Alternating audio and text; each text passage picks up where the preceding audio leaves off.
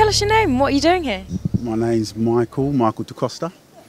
And yeah, this is the first time out here displaying my work. Yeah, for the first time ever. Yeah. Okay. And it looks like you've got some really interesting art here. Sort of reminds me of a bit of Tomb Raider, this one down here, and a bit of animation in your art. I don't know what that is.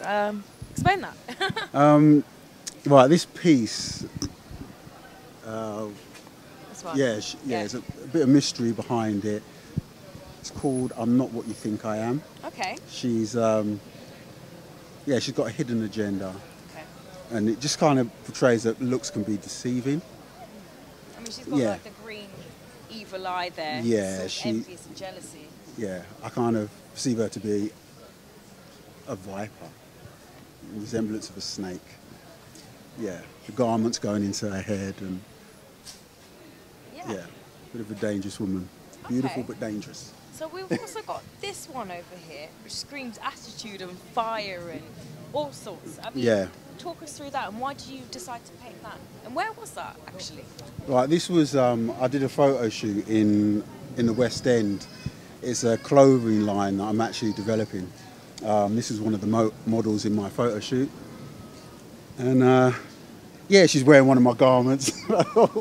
And I thought, I love the picture. She had red hair, and I kind of knocked out the rest of the colour.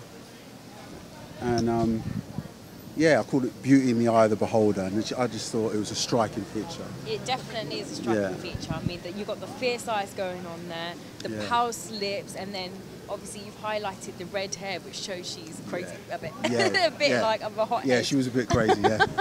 Which is great. So you mentioned you've got a clothing line. So apart from the art, you obviously have the clothing line going on. I'm developing it, yeah. It's something that I buried for a long time. I lost my mother, and I kind of put everything on the back burner. Okay. Yeah, and this is me trying to rekindle the passion for art.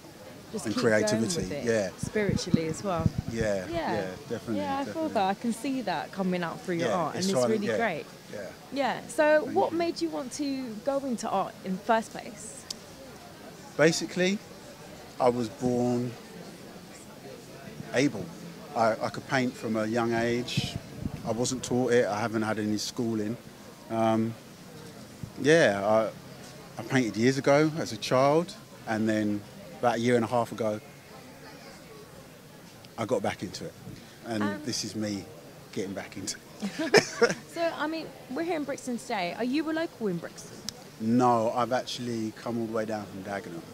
From where? Dagenham. Wow. Yeah. Okay. A bit of a journey. And what's the inspirations over there like? I mean, is it quite an arty place like Brixton is? Not at all. Not at all. No. No, the only inspiration is found in my studio in my home. Okay. I mean, how often do you come down to Brixton? Not as much as I used to. I used to actually work up here. I used to work with young people. I used to get a lot of inspiration up here. But I think moving away, that kind of has a lot to do with killing your creativity, depending on your surroundings. You are what you eat. So, yeah. I mean, with your clothing line, obviously you're on some sort of social media, I'm guessing. So, no, am I wrong? I am. Not with the clothing, just DaCosta Art Design. Yeah, that's what I was going to say. Yeah. So with the arts and stuff, how do you promote yourself? What's the branding like? I've only just started on the road of social media, the scary road of social. Not so scary. It's not scary. Well, it is when you don't know what you're doing. But okay, yeah, fair enough.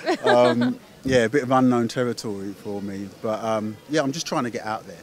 And a lot of people have said you need to sell yourself, your work out there, get seen. That's absolutely right. Yeah, and I've been pretty much in my own bubble, and this is me trying to step out. Well, that's great. So where can we find you? Exactly. You can find me online at DaCostaArtDesign.com. I'm on Facebook, Twitter, Instagram. Yeah. Well, thank you very much for talking to me. It's been a pleasure talking with you. Thank you very much. I'm Rochelle Cobbina, and this is iDeLick Art TV.